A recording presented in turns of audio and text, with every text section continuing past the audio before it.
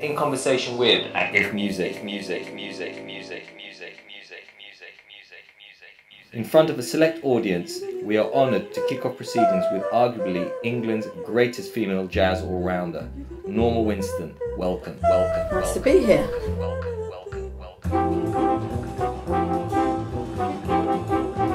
I'm curious to know what kept you this side of the pond, and if you have any regrets for not taking your sound to the United States. I don't have any regrets about that, the fact that I didn't go and decide to live in the States.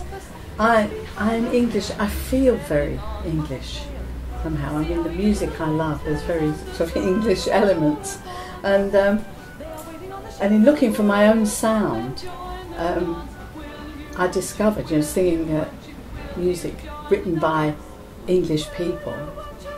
This is actually how I discovered my way of singing, and I suddenly realised I was singing more with an English accent than an American.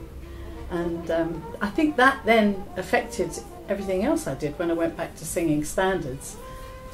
When I came to an A, which might have been dance, which of course if you come from up north you'd sing dance anyway, but I wouldn't because I'm a Londoner, then it made me think about actually whether it was me that was actually singing it or me pretending to be Ella Fitzgerald who was singing it. Of course, if I'd gone to the States, I suppose I'd have found my voice anyway, but I feel very English somehow. My roots feel to be here and in our music, even though I was influenced, of course, very heavily by the masters of jazz that I heard in Miles Davis, John Coltrane. People. You trained originally as a pianist, am I correct, when you were younger? Yes, I learnt piano when I was about 7.5.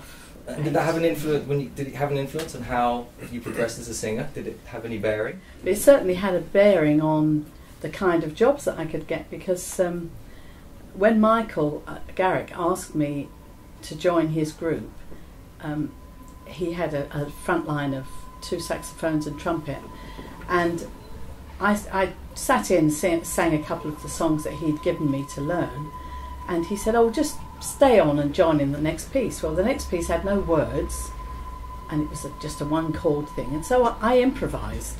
And he said, "Would you like to join the band, because one of the saxophone players is leaving?" And that was Jim Phillip, and he left, and so I took over his part. Well, if I hadn't learnt piano, I wouldn't have been able to read. And so at the time, of course, there was no jazz education. So unless you learnt to play the piano, as a singer you probably couldn't read, and most singers couldn't read, but I could, so I could sing those parts, you see. So that gave me a kind of an edge, really. Plus the fact that I really wanted to sing something instrumental. So it was a great help.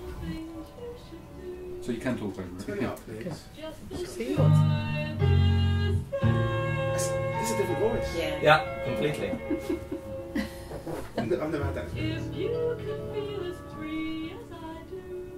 Wow, you sound young. Quite interesting here. You sound younger. I was. Yeah. Now. You sound younger now. Hence the timeless comment. Exactly.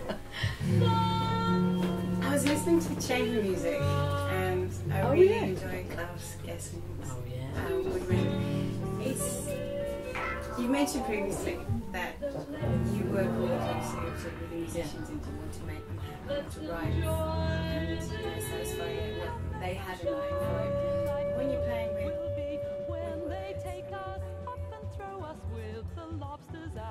Were you aware of a lot of other singers who you thought were on a similar trajectory to you? At that time? At this time, I'm thinking about people who are kind of fairly contemporaneous with yourself. Well, I'm trying to think. There weren't many that. And when I'm thinking about in people the like free music, Flora Purin or people like that who were using. People always used to say, more. remind me of Flora Purin, but I wasn't doing anything like Flora Purin. Right.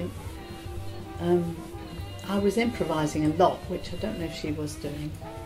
Well, but she also did a lot of those vocal techniques. Yes, yeah. Like those kind of she used her voice instrumentally in that kind of way and used all those sounds that are kind of a little bit outside the palette of the regular jazz scatter as well and things like that. I'm just thinking, You know, because I always thought, when I listened back to some of the things that you recorded, I thought Norma was quite out there. She was doing things that were quite original for jazz singers, even, you know.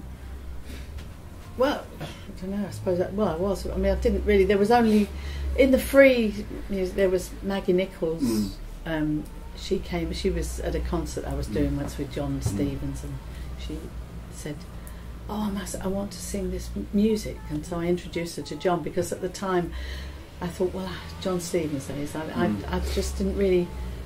I delved a bit into free music, but I didn't really have much of a vocabulary for it, you know, like sounds and things like that. And I really love harmony and time, so I wasn't that interested. I like to use free elements in what I'm doing, but I like it to be going somewhere or coming out of a free thing into a piece, or going into something free.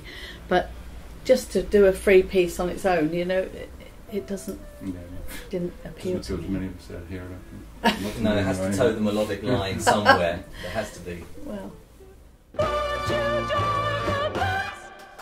Norma, thank you so much for taking time out and coming to visit us here at If Music and giving us a small insight into your 40-plus year career in jazz.